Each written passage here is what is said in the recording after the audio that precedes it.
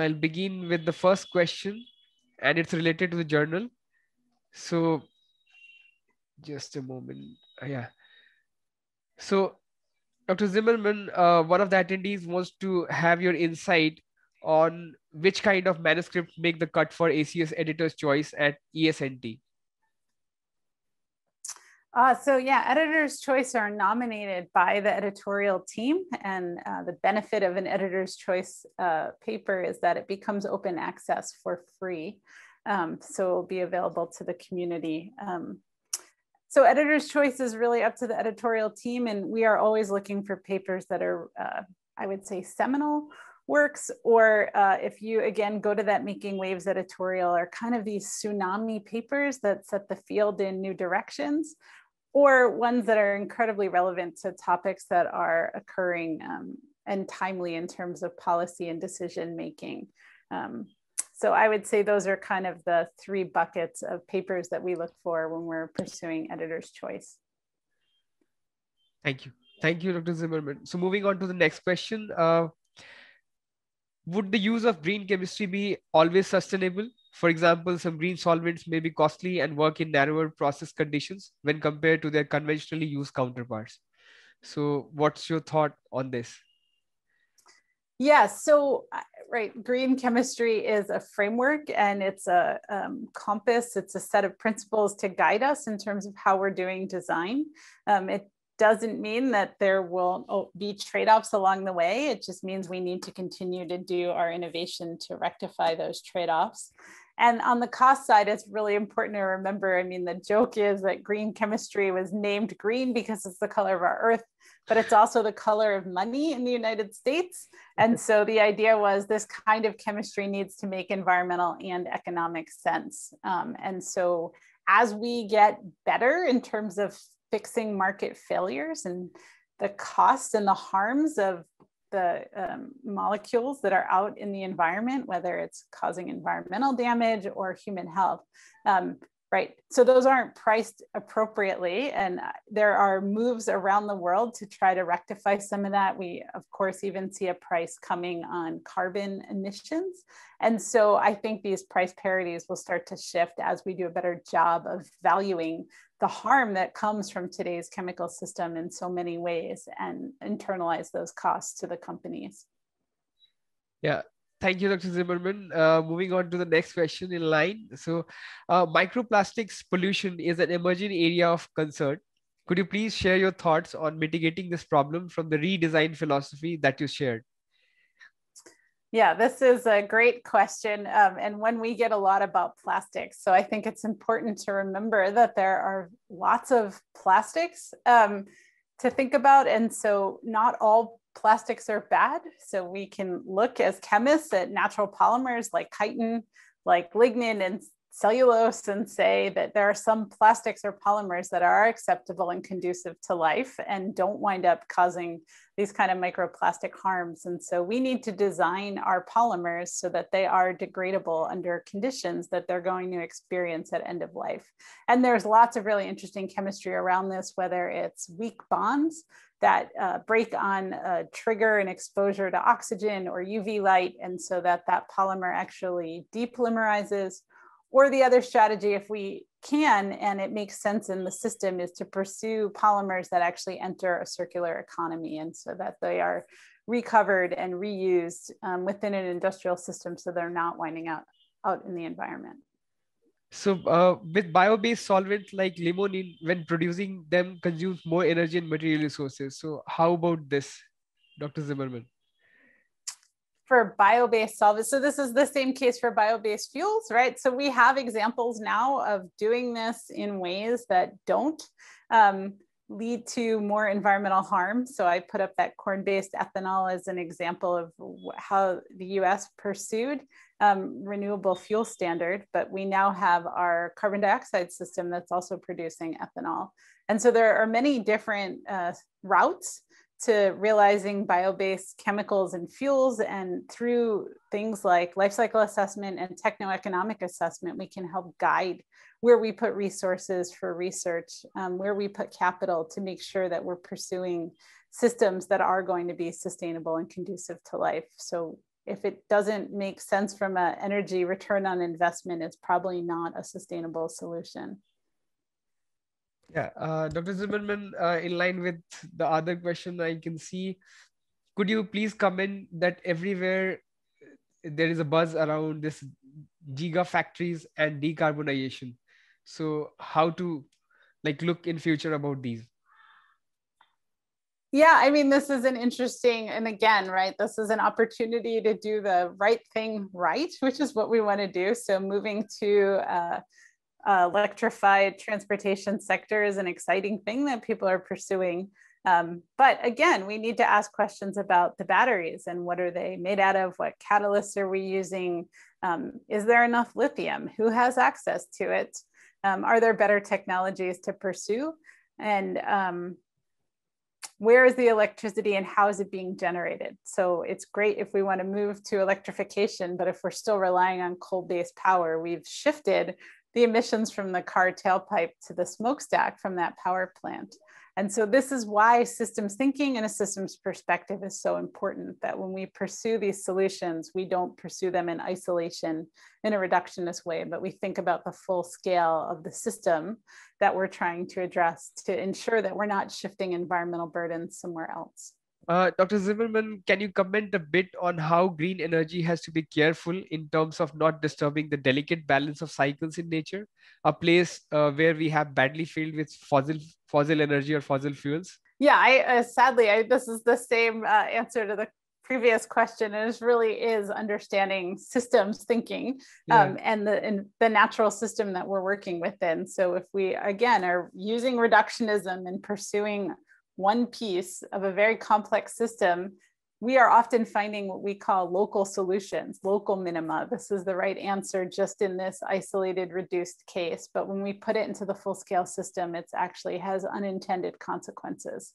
And so we need to pursue a systems approach as we develop these solutions. That was pretty much same. Thank you, Dr. Zimmerman. So we have a couple of undergrad students also. So we would like to know how to build acumen on green engineering principles. Just some advice that you would like to share with these young audiences. That would be very beneficial. Sure. Yeah, there's lots of work out there that's been published. The very first paper on green engineering principles was published in ES&T, I'm happy to say, in 2003. The American Chemical Society, through the Green Chemistry Institute, does have a lot of resources available on green engineering. There are also several textbooks that have been published by folks, including the editor-in-chief of ACS Sustainable Chemistry and Engineering, Dave Allen. That's a whole textbook devoted to green chemical engineering, and that's another great resource for undergraduate students. Yeah, that was quite helpful, and hope the audience would find it very beneficial. We have one more question that I can see here. So do you have plans to work with regulatory agencies like EPA to provide guidance to industry on green chemistry? How receptive to expect industries to be green chemistry in the near future? Yeah, so that's a great question. I actually worked at the US EPA before I joined Yale University. So I have done work there, not so much on the regulatory side, but more on the policy side and the research side about what technologies should be funded and how do we get companies, what incentives are available to have companies pursue more green chemistry and green engineering beyond a regulatory floor. So there is a lot of work to do. I am happy to say we've seen lots of movement in the European Union very recently as sustainable chemistries policy come out. And in the US, that Sustainable Chemistry Research and Development Act was turned into law in 2020. And so the US federal government will now be collecting data and information from companies about their use of green chemistry. The other place where we see a really big incentive right now is around accounting standards and being listed on stock exchanges. So there are a lot of companies now that are following these more sustainable business practices. And so there are now requirements to even be listed on a stock exchange that you show and demonstrate knowledge and understanding of green chemistry, some number % of products that you produce every year using those green chemistry principles. So there's lots of different policy levers that we can use, from tax incentives to policy life extension to research and development tax credits, to reducing the number of times your facility is inspected, in addition to just regulatory hammers about telling people what they can't do and what they have to do less of. So the green chemistry policy arena is very much filled with how do we encourage and incentivize companies to move in this direction. Yeah. Thank you, Dr. Zimmerman, for sharing your insights. We have the executive editor from ACS Science who has also joined us. So he has a question, a big question: how can the next generation of scientists and engineers ensure that their contributions shift the dial? So it's a question from Pit License. He has joined us in as attendee. Thank you, Pit, for joining us. Thanks, Pete. Yeah, I should have you unmute, Pete. I know you've thought a lot about this question too. How do we know we're moving the needle? I think it's working on those problems that do have relevance and impact. So this comes back to the kind of science we like to publish in ES&T, and it's the problems that we choose to work on in our lab.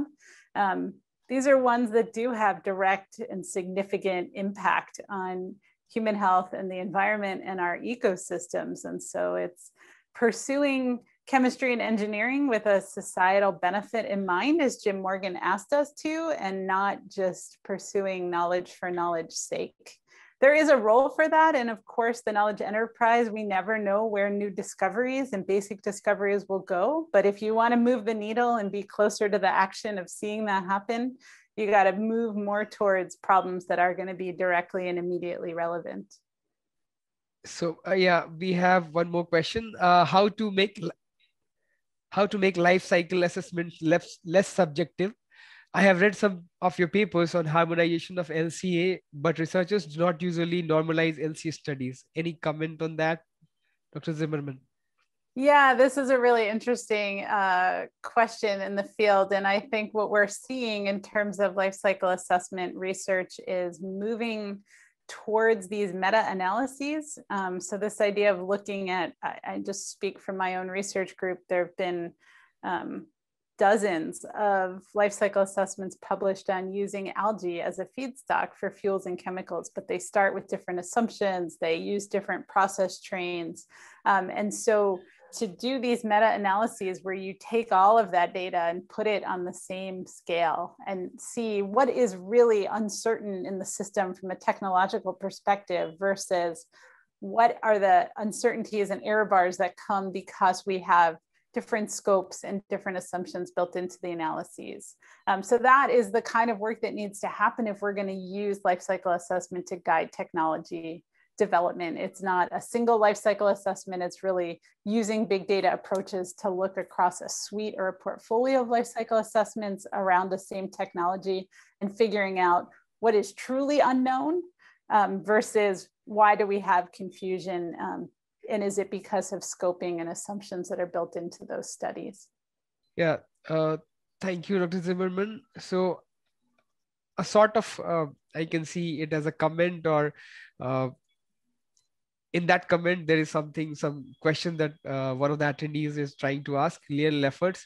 So thank you very much. This really makes one overthink what we do, but it also makes me wonder whether we ever will be able to deal with complexity, especially after realizing this needs to not only complete overview of all chemical and chemical engineering aspects. It is even broader than just all technical aspects. It even includes everything that will decide whether new technology is put to practice. So we also need economics, law, and behavioral science and more. Can we really design all this? Or are we condemned to deal with this situation that we failed and need to correct? So Dr. Zimmerman, just your insight would be helpful for the attendee.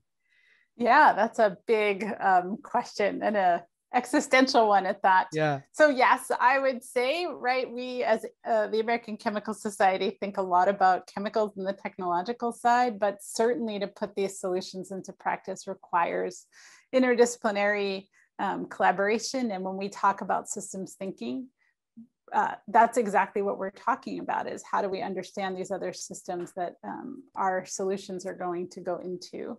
So there's a couple answers to this. One is, all of those systems are designed that you laid out. So whether it's our market system from economics or our legal system, right? These are human constructs. And so somebody designed those. And I often get frustrated when people say, well, we have to work within our existing regulatory environment. No, we can design that the same we can design new molecules. And so we need to remember that those are all human constructs. And so we have the opportunity to think broadly about how we design the full system. And my other, and maybe this is a good final way to end this, is that we don't really have a choice to throw up our hands and say, we can't do this because it's too hard.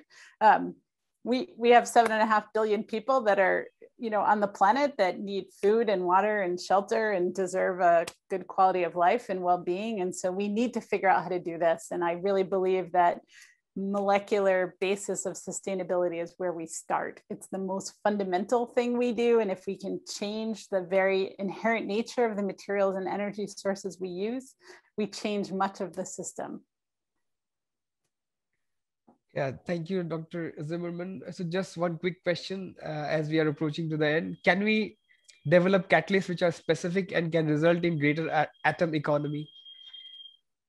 Yeah, I think there's lots of literature that would point to that, that we are getting much better at designing catalysts from first principles as computational chemistry and density functional theory and all of these amazing computational tools come to become more mature, that we can really use them to guide our design and development of catalysts that are selective and ideally made from abundant elements to be selective in the reactions we're interested in.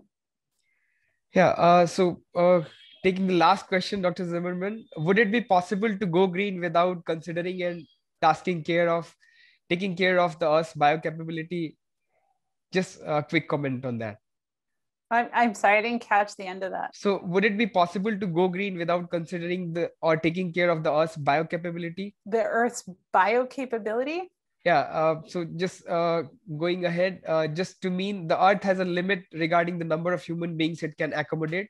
That is related to the total arable land that the attendee is trying to talk about. Thank you. Yeah. So this question, I guess this is really it's a long question, but I tried to pick it in fragments.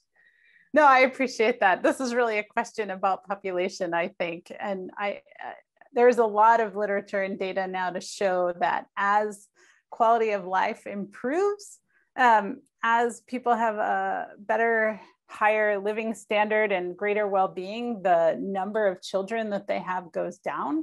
And so our goal is really how to help as many people as we can reach that higher standard of living without the associated historic harm that we have caused in doing that. So again, this is the very heart of green chemistry and green engineering, how do we provide those services and goods to society without causing harm to human health and the environment? And if we can pursue sustainable development in that way, we actually see that the population problem resolves itself to a large extent.